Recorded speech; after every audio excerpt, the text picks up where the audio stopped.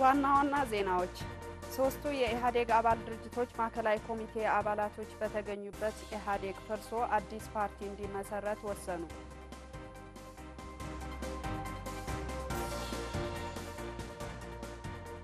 መንግስት ወራቶች ብቻ የቀሩትን የ2012 ሀገራዊ ምርጫ ለማካሄድ ዝግጅት ያደረገ እንዳልሆነ የማይጨው ከተማ ነዋሪዎች ተናገሩ።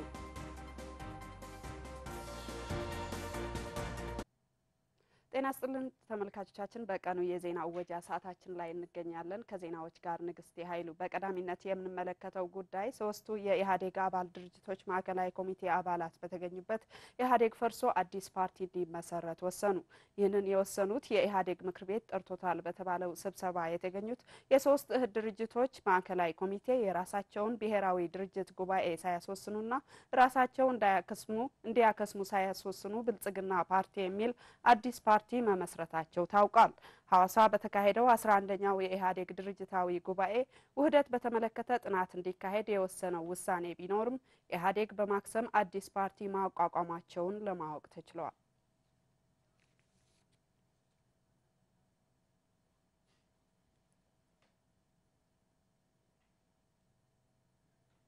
ተመልካቾቻችን ከዚህ ጉዳይ ጋር በተያያዘ ተጨማሪ ማብራሪያ ሊሰጡን እንግዳ ጋብዘናል። እንግዳችን የህወሓት ስራ አስፈጻሚ ኮሚቴ አባል አቶ ጌታቸው ረዳ ናቸው። እዚህ ስቱዲዮ ይገኛሉ። አቶ ጌታቸው እንኳን በሰላም መጡ። እንኳን ደህና ቆያችሁ። እሺ ያው የመጀመሪያ ጥያቄያችን የሶስቱ የኢህአዴግ አባል ድርጅቶች ማዕከላዊ ኮሚቴ ትላንት በኢህአዴግ ምክር ቤት አዲስ ፓርቲ ለማቋቋም ወስነዋል።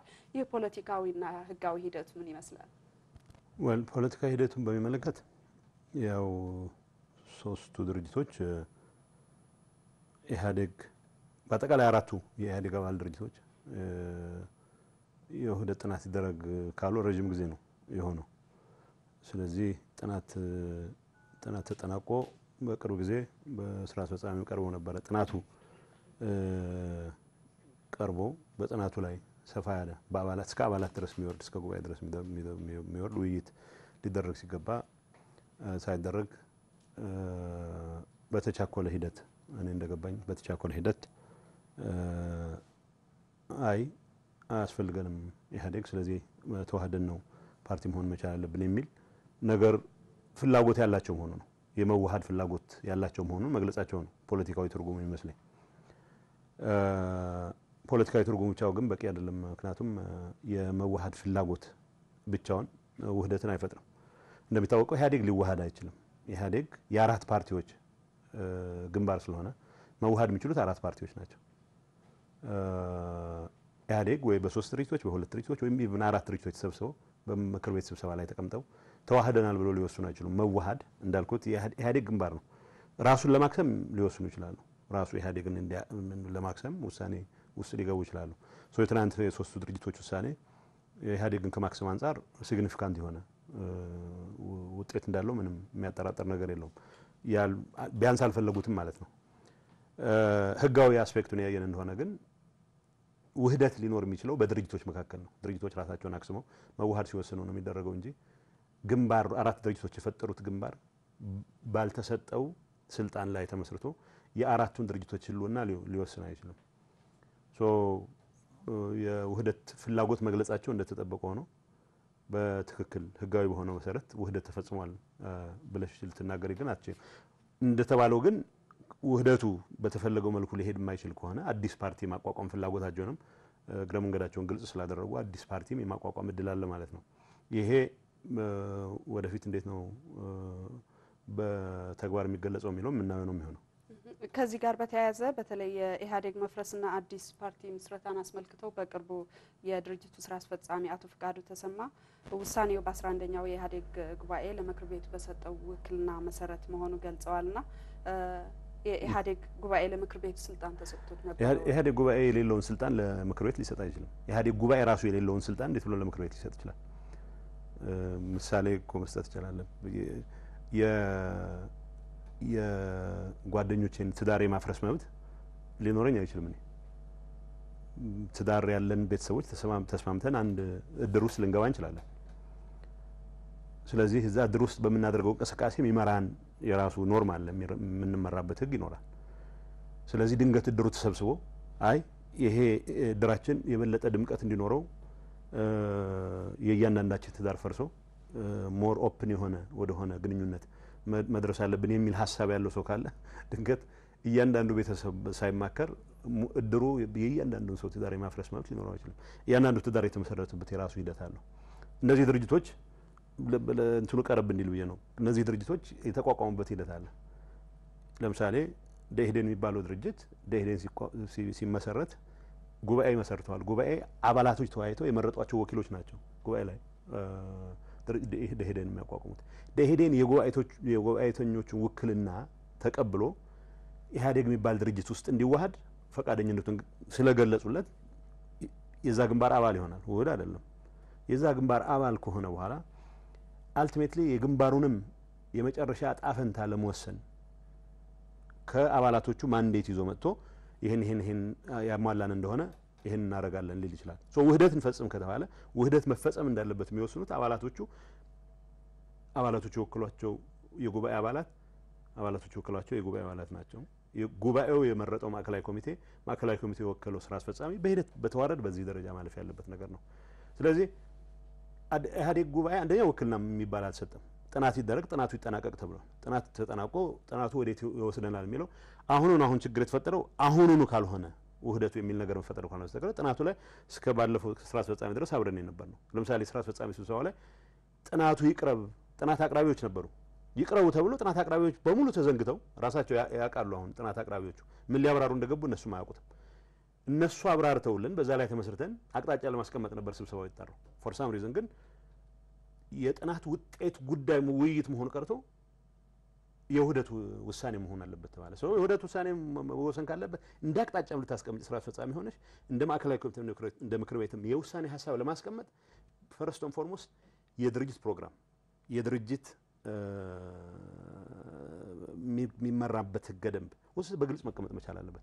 ያም ባላየንበት ሁኔታ እንዋሃድ የሚል በመሰረተ ሐሳብ ደረጃ ጽናት ነው ልንዋሃድ የገባ ነው እንዋሃድ የሚል ውሳኔ መወሰን አለበት ተባለ። ስለዚህ በዚህ ሂደት የኢህአዴግ ምክር ቤት ውክልና ተሰጥቶታል የሚባለው ይሄ ንጹህ ፊክሽን ነው። ውክልና የሚሰጠው ጥናቱን በሚመለከት በፍጥነት በዚህ ጊዜ ውስጥ ጥናቱ ተጠናቆ ካም በፊት ይጓተት ስለነበር ካልሆነ በስተቀር ውህደትን የኢህአዴግ ጉባኤ ራሱ የሌለውን ስልጣን ለምክር ቤት ሊሰጥ አይችልም። ካለሽ ስልጣን ብቻ ነው ልሰጭ የምትችለው። ይሄ በህግም በፖለቲካ አንፃር ምን ትርጉም የለው ነገር ነው። ግን ያ ማለት የውህደቱ እንቅስቃሴ አንድ ሰው የሌላ ሰው ነበር ማለት አይደለም። የውህደቱ እንቅስቃሴ የአራቱም ድርጅቶች ያመኑበት እንቅስቃሴ ነበር። ኢንፋክት ባለፈው ጉባኤ አንድ መረሳት የሌለበት ነገር የተወሰነ የነበረ ነገር ቢኖር የልማታዊ ዲሞክራሲያዊ መስመር የጋራ መስመራችን ሆኖ ይቀጥላል የሚል በጉባኤ ተስማማንበት ጉዳይ ነበር። በሁለተኛ ደረጃ አጋሮች እስከመቼ አጋሮች ተብለው ይቀጥላሉ? ግንባሩ የሚሰፋበትን ሂደት አጋሮችም ግንባሩ ጋር በተቀራረበ መልኩ የሚሰሩበትን ሂደት ማየት ይገባል የሚል በዛ ላይ ተመስርቶ የኢህአዴግ ምክር ቤትም ይሄን በሚመለከት ስራዎች ይሰራል የሚል ኃላፊነት ተቀብለው ነበር የመጣው። ውህደትን ለመወሰን ግን የኢህአዴግ ምክር ቤት ኢህአዴግም ሊሰጠው አይችልም፣ ማንም ሊሰጠው አይችልም። ምክንያቱም መዋሃድ የፓርቲዎች ዕጣ ፈንታ ስለሆነ የፓርቲዎችን ዕጣ ፈንታ የሚወስኑት ደግሞ ከላይ እስከ ታች ፓርቲው አመራር ላይ ያለው ከስራ አስፈጻሚ ጀምረሽ all the way through to highest organ የሚባለው ከአባላት ጀምረሽ እስከ ከፍተኛው ኦርጋን የሚባለው ጉባኤ ነው፣ የድርጅት ጉባኤ ነው። ስለዚህ በዛ ላይ ተመስርቶ ነው ወሰን የሚችለው እንጂ የኛው አቶ ፍቃዱ አሉት የሚባለው ያው ለኮንቬኒየንስ ብለው ሊሆን ይችላል። ግን ምን አይነት ውክልናም እንደተሰጠ ሊያረጋግጡ አይችሉም። ውክልናም ቢኖር ኖሮ ግን የጅል ውክልና ነው የሚሆነው። በሌለሽ ስልጣን ላይ ውክልና አልሰጫችሁ። ኢህአዴግ ግንባር ነው እንጂ በእያንዳንዱ ድርጅት እሱ ሳይፈጠር በፊት የተፈጠሩ ድርጅቶችንም ጭምር ህልውና የመወሰን ስልጣን ለኢህአዴግ ሊሰጥ የሚችል ማንም ኃይል የለም። ድርጅቶቹ ብቻ ሲፈቅዱ ነው ራሳቸውን አክስመውም ለአዲስ ፓርቲ ወይም ለአዲስ ውህደት ራሳቸውን ማዘጋጀት የሚችሉት። እስኪ በተለይ ሶስቱ ድርጅቶች አሁን የመጽደቃቸው እንትን ይፋ ሆኗል፣ ጸድቋል ውህደቱ። ከአሁን በኋላ የፓርቲው በተለይ በፓርቲው የአዲሱ ፓርቲ የብሔር ውክልናቸው እንዴት ነው ማስተናገድ የሚችለው?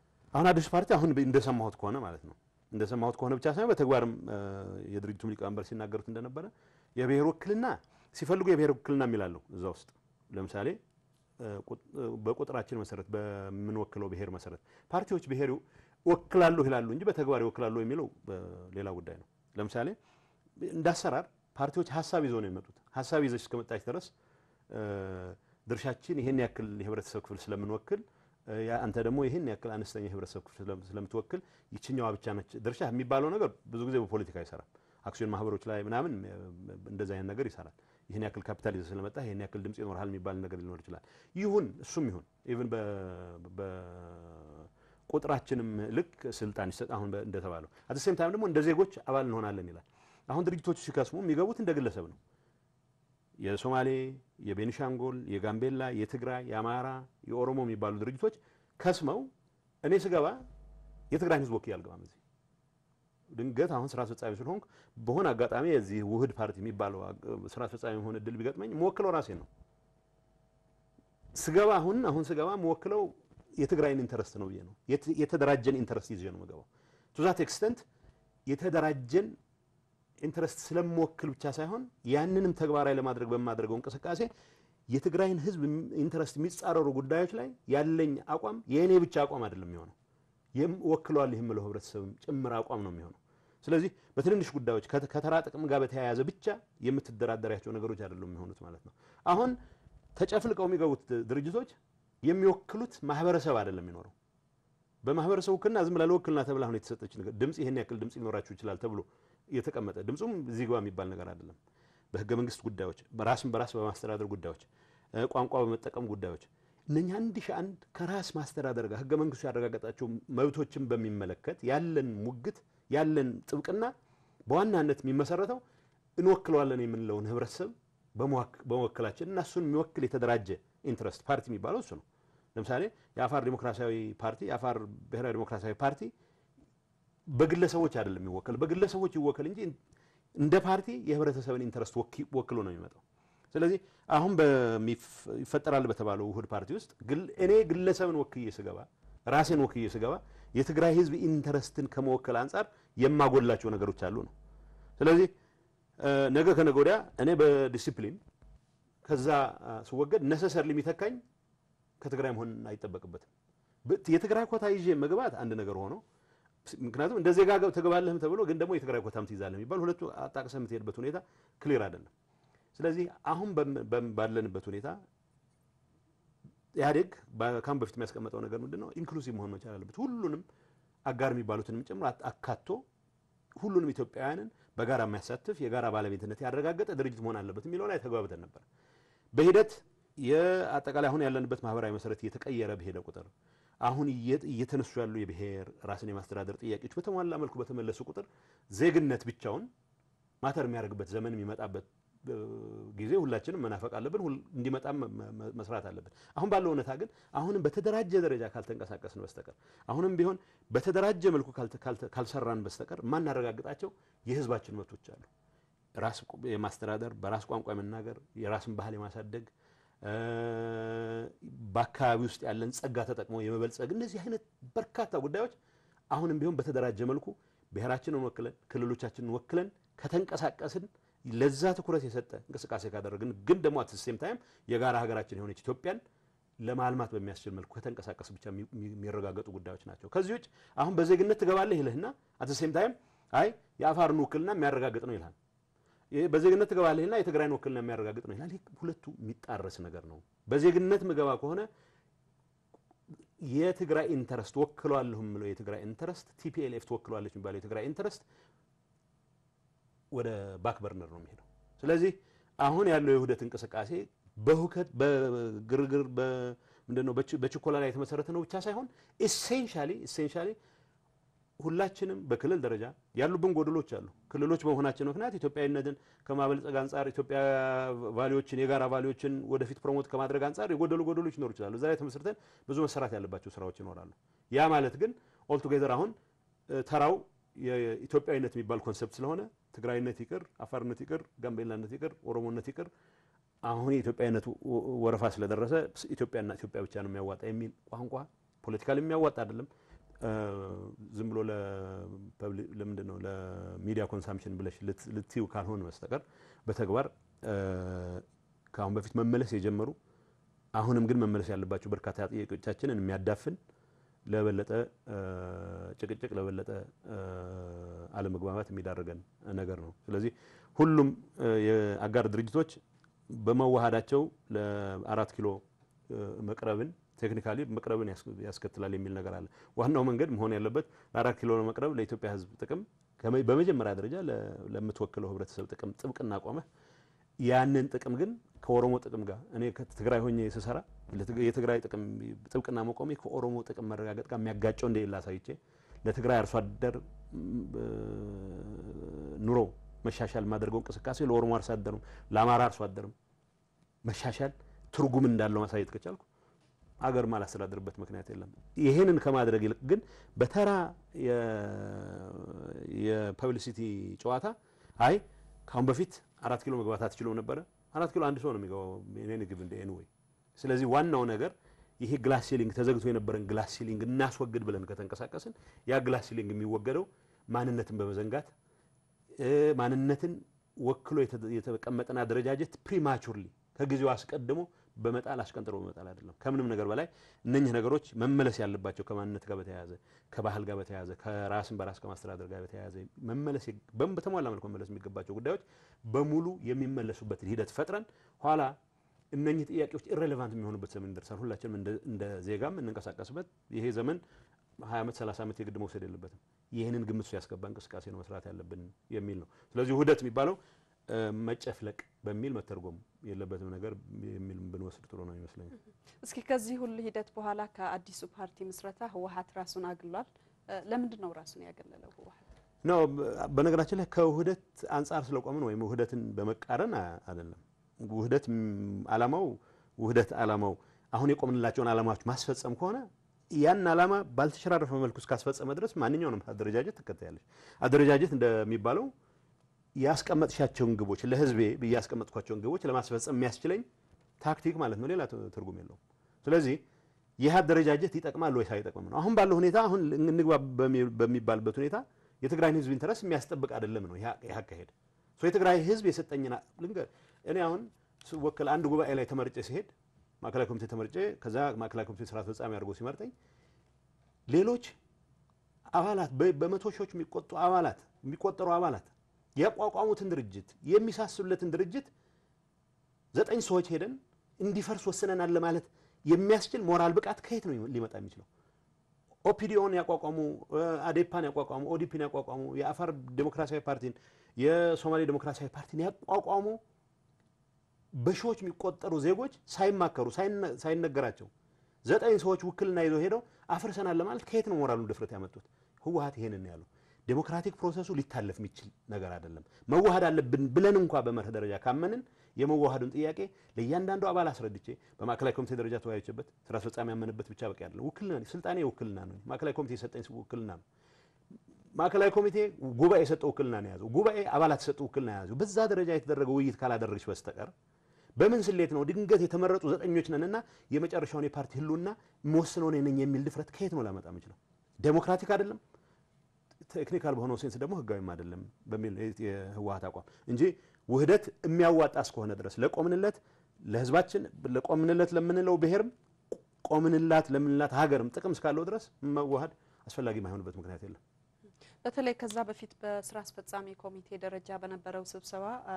ብዥታ ይነሳል የድምጽ አሰጣጥ ሂደቱና እንዴት ነበር የድምጽ አሰጣጥ ሂደቱ የድምጽ አሰጣጥ አሁን ወደ ቁጥር ጨዋታ ባንገባ ማለት ከዚህ በፊት ለማብራራት ሞክራለሁ ድምጽ የገባ ነው ሲጀመር የገባ ነው ለምሳሌ ያነሳ ነው ነገር ካሁን በፊት ቀጠሮ ይዘን የወጣ ነው በወቅታዊ ጉዳዮች ላይ ልንዋይ ቀጠሮ ይዘናል በሪፖርት ድርጅቶች ያሉበት ስታተስ ምን ይመስላል ብለ ሪፖርት ልከን ቲፒኤልኤፍ ነው ሪፖርት የላከው ሌሎች አላቁም ለመዋየት ቀጠሮ ይዘን ነው ቀጠሮ ነሐሴ መጨረሻ ላይ ይደረጋል የተባለ ስብሰባ ነው ከ2 ወር ከምናምን በኋላ የተደረገው ፕሮባብሊ 2 ወር ከ2 ሳምንት በኋላ የተደረገው ይሄ አለመታደል ነው ሀገሪቱ ወደማይሆን ጣጣ ውስጥ እየገባች ባለችበት ሁኔታ ስለ ውህደት ብቻ ማውራት ምናልባት የሀገሪቱን ሁኔታ የመዘንጋት ስለ ሀገሪቱ ሁኔታ ያለመጨነቅም ነገር ነው የሚያሳየው ሶኛ መርህ ላይ ተመስርተን ነው መጀመሪያ ብንዋይ ውህደት ጉዳይ የትም አይሄድብንም ስለዚህ በዚህ ጉዳይ ላይ እንዋይ ብለን ገባል እንዳልኩሽ አጥኞች ተብሎ ይገባሉ እኛ ስብሰባ ላይ የኢህአዴግ ስራ አስፈጻሚ አባላት 36 ናቸው ከ36ቱ ስንት እንደተገኙ አላስታውስም ግን ቢያንስ በእኛ ደረጃ 8 ሰው ተገኝቷል በመጀመሪያው ሴሽን ላይ አስረጆች ተብሎ ገብተው አስረጆች የተጠየቁ ጥያቄው እነሱ ማብራራት የሚገባቸው ምክንያቱም ውይይቱ መሆን የነበረበት ጥናቱን በሚመለከት ነው ስራ አስፈጻሚ ተሰብስቦ ስላልተወያየበት ስለ ጥናቱ ነው መሆን የነበረበት እንጂ ስለ ውህደት ከጥናቱ በኋላ ማዕከላዊ ኮሚቴ ጋር ተነጋግረሽ በሂደት የሚደረግ ነገር ነው የነበረው እዛ ግን አሁን ወይ አሁን ፈረንጆች የሚሉት ናው ኦር ኔቨር ወይ አሁን መሆን አለበት ወይ ስለስኮሪያኛው አይሆንም የሚል እምነት ነበረ ማለት ነው በመድረኩን በሚመሩት ሰዎች ዘንድ ስለዚህ ምን ተባለ ጉዳዩ ጥናቱን በሚመለከት አስተያየት መስጠት መሆኑ ቀርቶ ውህደቱን በሚመለከት አሁኑን ወስኑ ውህደት የሚመለከት አንዳንዱ የሚያስቅ ነው ውህደትን ለመዋሃድ ድንገት ታያይተናልና አሁኑኑ ውል ካልገባን የሚባል ነገር የለም የሆነ ቤት አይቻለሁና በሁው ጮኩል ስላየሁት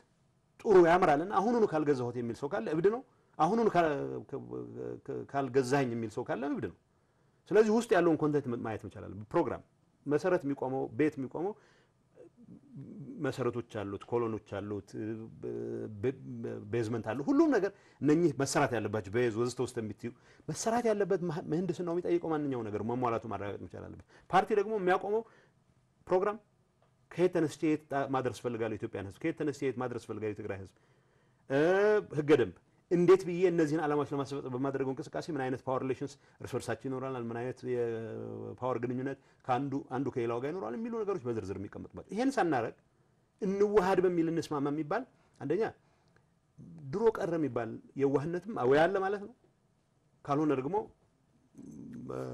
ተጨፈኑ ላሞኛችሁ የሚል ነገር ሊኖረው ይችላል በመለማንኛውም ግን ድምጽ ይሰጥ ሲባል መጨረሻ ላይ ድምጽ በዛ ፕሮሲጀር ለምሳሌ በዛ ፕሮሲጀር አይሄድም ብሎ ሐሳብ ያቀርቡ ሰዎች ነበሩ ከቲፒኤልኤፍ ውጭ ያሉ ለማንኛውም በቃ ድምጽ ነው መሆን ያለበት ተባለ ድምጽ ሲሰጥ በዛን ሰዓት እዛ ውስጥ የነበርነው የቲፒኤልኤፍ አባላት የተቃውሞ ድምጻችንን ሙሉ በሙሉ አሰማን ያን ያደረግበት ምክንያት አለባብሰህ በማረስ ከአረም መዳን እንደማይቻል አሳምረን የምናውቅ ድርጅት ስለሆነ ነው ሌሎቹ ስለማያውቁ ነው በሚል ሳይሆን ምናልባት በበለጠ እኛ ያልታየን ቅንነት ኖሯቸው እኛ ያልታየን ነገር ኖሯቸው ሊሆን ይችላል ለማንኛውም ግን ፕሮግራም ሳይኖር ህገ ደንብ ሳይኖር በምን ስሌት ተነጋግረን ነው ይሄንን ውህደት እንቀበላለን የምንችለው ያን ባለ ማድረጋችን ኢትዮጵያን ህዝብ እንጠቅማለን ከምንም ነገር በላይ የትግራይ ህዝብ ከማይሆን ጣጣ እናድናለን የሚል እምነት አለኝ ከዚህ አንፃር ግን ሲሪየስሊ መታየት አለበት አሁንም ቢሆን ያለቀው ጉዳይ ነው የሚል እምነት የለኝም የኢህአዴግ ውህደት የሚለው ቃሉ ራሱ ስህተት ነው ኢህአዴግ ሊዋሃድ አይችልም የኢህአዴግ አባል ድርጅቶች ናቸው ሊዋሃዱ የሚችሉት ኢህአዴግ ግንባር ነው ራሱን ማክሰም ይችላል ራሱን አክስሞ አባላቱን ሊዋሃዱ ሊያስተካክል ይችላል በዚህ ደረጃ ቋንቋ አንዳንድ ጊዜ ስለሚሰነክለን ማለት ነው በዚያ አንፃር ቢታይ ነው ይችላል እስኪ ከአዲሱ ፓርቲ ምስረታ በኋላ የሀገሪቱና ከቀጣይ ዕጣ ፈንታ በተለይ የትግራይና የሀገሪቱ ምን ይሆናል ብለው ያስባሉ የአዲሱ ፓርቲ ምስረታ የሚባለው አዲስ ፓርቲ የሀገር ዕጣ ፈንታ እንዲወስን መፈቀድ የለበትም እንደ ፈረስ ፕሌስ ፓርቲ የሀገር ዕጣ ፈንታ እንዲወስን ሳይሆን ሀገሪቱን የተሻለ ቦታ ለማድረስ ነው መንቀሳቀስ ያለበት እኔ አሁን እንደማየው የትግራይ ዕጣ ፈንታ የሚወሰነው በትግራይ ህዝብ አሁን ባለን ደረጃ በትግራይ የትግራይን አመራር በያዘው ህወሓት ትግራይ ውስጥ ባሉ ፖለቲካዊ ኃይሎች በሌሎች ጎረቤቶቻችን ወንድሞቻችን ሁሉም ብሔር ብሔረሰቦች በሚደረጉ እንቅስቃሴዎች አገራችንን የማዳን ተስፋችን እንደተጠበቀ ሆኖ ዕጣ ፈንታችን የሚባለው ግን ከአንድ ፓርቲ መክሰም ከአንድ ፓርቲ መቀጠል ጋር ብቻ መያያዝ የለበትም እንዳልመታደል ሆኖ ብዙ ጊዜ የሀገሪቱንም ዕጣ ፈንታ ከአንድ ፓርቲ መኖር አለመኖር ጋር ሰፍተን ስላመጣ ነው ብዙ ጭንቀት እየተፈጠረ ያለው ስለዚህ ከዛ ቢዮን መውጣት የምንችልበት ሁኔታ መፈጠር መቻል አለበት አሁን ባለው ሁኔታ ማንነትን የጨፈለቀ ድርጅቶችን ሁሉንም አክስሞ ሁሉንም ከ4 ኪሎ ብቻ የሚመራ አስተዳደር ለማቋቋም የሚሞከረው እንቅስቃሴ አገሪቱ ላይ እዚህ በጣም ሲግኒፊካንት የሆነ ችግር ይፈጥራል የሚል እምነት አለ ይሄ የፓርቲ በተደራጀ መልኩ ሲገመግመው ምናወራው ነው የሚሆነው በእኔ እምነት አሁን ያ አይሳይታ ያለን ወይ ሰመራ ያለን ወይ ቴሮ ያለን ኢሹ 4 ኪሎ ባለ ኢንተረስት ወይ ሁለት በግላቸው ራሳቸውን ወክለው በሄዱ የአፋር ተወላጆች ወይም ደግሞ ጅግጅጋ ወይ ጎዴ ያለን ኢንተረስት ራሳቸውን ወክለው በሄዱ 4 ሰዎች ወይ 3 ሰዎች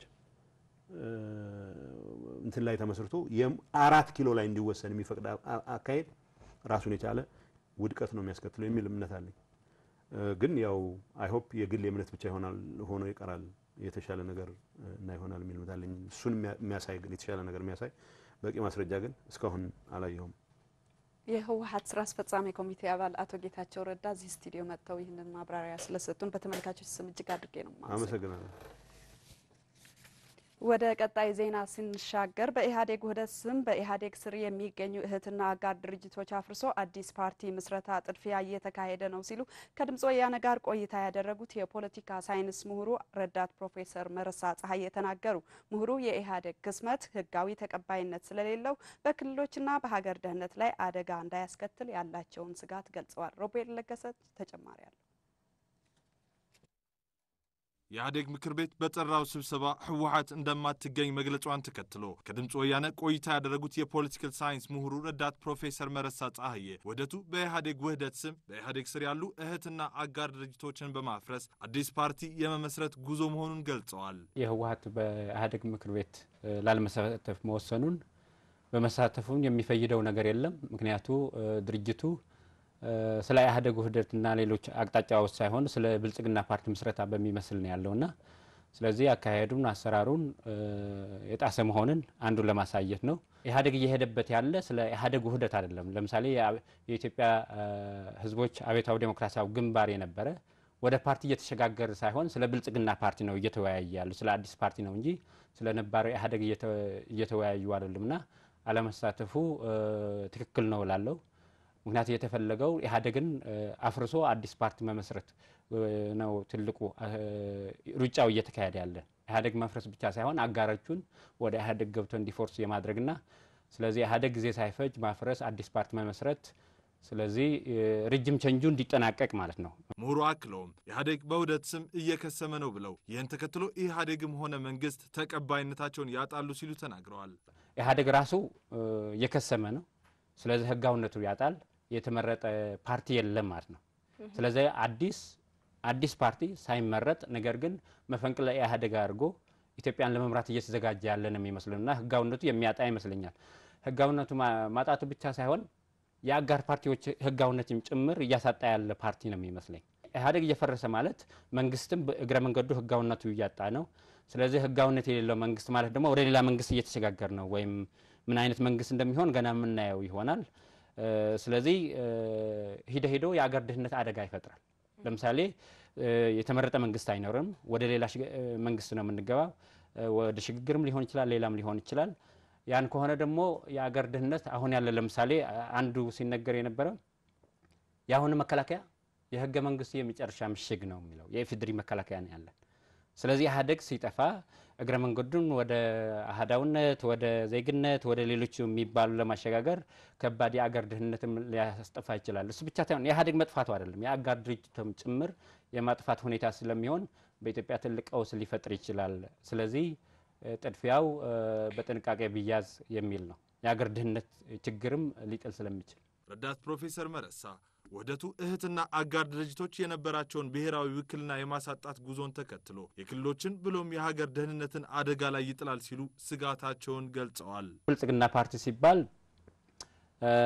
ስሙ በጣም የሚያጓጓ ተደርጎ ግን እንደዛ አይነት ስማቸው የሚያጓጉ ፓርቲዎች ሂዶ ወይም አምባገነን የመሆን ፓርቲዎች የመሆን ፍላጎት ነው። ላይክ በኢሰፓ እንዳየነው የኢትዮጵያ ሰራተኞች ፓርቲ ነው ሲል የነበረና ሰራተኛ ባልነበረበት አገር የኢትዮጵያ ሰራተኞች ፓርቲና ፍትህ እነዚህ ብልጽግና ፓርቲ እንኳን በእኛ አገር በበለጸጉ አገሮችም መንግስትን ያክል ከባድ ኮሚትመንት አይሸከም።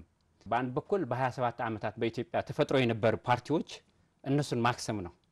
ለምሳሌ ህወሓትን ጨምሮ ከነድክመታቸው ፓርቲዎች ተመስርተው ነበሩ ሊያስተዳድሩ የሚችሉ አወቃቀር ያላቸው አባላት የነበራቸው ክልሎችን የሚመሩ። አሁን እነዚህ ፓርቲዎች ወደ ብልጽግና ፓርቲ ወደ ኢህአዴግ ሳይሆን ወደ ብልጽግና ፓርቲ ሲከስሙ እነዚህ ፓርቲዎች ተመስርተው የነበሩ ፓርቲዎችን ይጠፋሉ ማለት ነው። ፓርቲዎች እየጠፉ ናቸው። ህጋው መንግስታትን በዛም ልክ ቻሌንጅ ይገጥማቸዋል። ስለዚህ ሌላ ፓርቲ እናንተም የተመረጣችሁ አይደላችሁም አዲስ ፓርቲ ነው ቢላቸው መረጋጋጫ ያላቸውና የክልሎችን ደህንነትና የአጋር ፓርቲዎችን ደህንነትና አደጋ ላይ የሚጥል ሁሉ ይመስለኛል። መንግስት ወራቶች ብቻ የቀሩትን የ2012 ሀገራዊ ምርጫ ለማካሄድ ዝግጅት ያደረገ እንዳልሆነ የማጨው ከተማ ነዋሪዎች ተናገሩ። አለነ ካሳ የነዋሪዎችን አስተያየት እንደሚከተለው ያቀርበዋል። በሀገሪቱ በየ5 ዓመቱ ምርጫ መካሄድ እንዳለበት ህገ መንግስቱ ይደነግጋል። በዚህ መሰረት ምርጫውን በተያዘለት ጊዜ ሲካሄድ ቆይተዋል። ሆኖም ግን መንግስት የ2012 ምርጫ ለማካሄድ ዝግጅት እያደረገ እንዳልሆነ የማይጨው ከተማ ነዋሪዎች ተናግረዋል። አሁን ያው እንደተለመደው ካሁን በፊት ብዙ የምርጫ ጊዜ ተካሂዷል ማለት ነው። ግን የዘንድሮ በጣም አስቸጋሪ ነው ማለት ነው። ኢንፎርሜሽንም የለም። የፌደራል መንግስት ምን እንዳሰበ እንጂ አይታወቅም። የለም ዝግጅቱም ያለ አይመስለኝም። አሁን ያለው ቀነ ገደብ አጭር ጊዜ ነው። በጣት የሚቆጠሩ ወራት ነው የቀረው። ግን እስካሁን ድረስ የሚሰማ ነገር የለም። ስፔሻሊ ከፌደራል መንግስቱ የሚሰማ ነገር የለም እና በተያዘለት የጊዜ ገደብም ሊካሄድ አይመስልም። አጭር ጊዜ ነው ያለው። ምን ጊዜ እንትን ወደ ክልሎች ተሰራጭቶ ምርጫው እንደሚካሄድ በጣም አሳሳቢ የሆነ ነው። ስለ ምርጫ ብዙ በመንግስት የተደረገ ወይም ዝግጅት አላየንም እስካሁን ድረስ።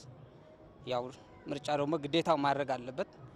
በየ5 ዓመቱ አንድ ህዝብ ያስቀመጠው መንግስት በምርጫ ነው። ስለዚህ ምርጫ የሌለ ካልተደረገ ያው ህዝብ የኔ መንግስት ነው የሚለው አይኖርም ማለት ነው። የ2012 ሀገራዊ ምርጫ ህገ መንግስቱ ባስቀመጠው መሰረት ካልተካሄደ ውጤቱ የከፋ እንደሚሆን አስተያየት ሰጪዎቹ ተናግረዋል። አስቸጋሪ ነው በጣም እንግዲህ በቃ በምርጫ ህዝብ ምርጫ አድርጎ የተወከለ መንግስት እስከሌለ ድረስ የሚኖረው ነገር በጣም አስቸጋሪ ነው ማለት ነው። እንግዲህ ስርዓት አልበኝነት ይነግሳል። አገር ያው መሪው አያቅም፣ ህዝቡ እርስ በርሱ ሲፋጅ ይኖራል ማለት ነው እና ውጤቱ አስከፊ ይሆናል። ኢኮኖሚያውና በሶሻል ራሱ ሊጎዳ ይችላል። ህዝቡ የጎሳ ግጭት ሊፈጠር ይችላል። እኔ ልምራ የየራሱ ኤትኒክ ግሩፕ ሊያነሳ ይችላል ማለት ነው። ምርጫ ካልተካሄደ ያው ህዝቡ የራሱ የሚለው ከሌለ ያው ህዝቡ የሚመራው ያጣል ማለት ነው። የሚመራው ካጣ ደግሞ ያው ያልተፈለገ ችግር ያልተፈለገ ግርግር ያው የሚያስተዳድረው መስመር የሚያስይዘው ያጣል ማለት ነው። አሁን መንግስት በቀረው ጊዜ በፍጥነት አስፈላጊው ቅድመ ዝግጅት በማድረግ ምርጫውን ማካሄድ አለበት ብለዋል። በተቻለው አቅም መንግስት አሁን ሌላ ነገር አቁሞ ወደ ምርጫው የሚካሄድበት ሁኔታ መግባት አለበት በአጭር ጊዜ። አሁን የፌደራል መንግስቱ ወደ ክልሎች የሚያሰራጨው ነገር በአጭር ጊዜ ያሰራጭቶ ክልሎቹም ድጋፍ እንዲያደርጉለት አድርጎ በአጭር ጊዜ በተያዘለት ጊዜ ገደብ ውስጥ ምርጫው መካሄድ አለበት የሚል ግምት አለኝ በእኔ። መንግስት ይሄን ምርጫ እንዲካሄድ ያው ሁሉም ዝግጅት ማድረግ አለበት። ግዴታው ነው እንደ ግዴታው በህገ መንግስቱ የተቀመጠ በ5 ዓመት የሚካሄዱ እንደ ግዴታ አስቦ ማካሄድ አለበት። ካልተካሄደ ደግሞ ያው ችግር እንደሚመጣ ተገንዝቦ የሁሉም ተፎካካሪ ፓርቲ አሉ እነሱም እንደተቻለ መጠን መዘጋጀት አለባቸው። ተመልካቾቻችን ለቀኑ የያዝናቸው ዜናዎች በዚህ አበቃ። መልካም ቀን ተመኘን።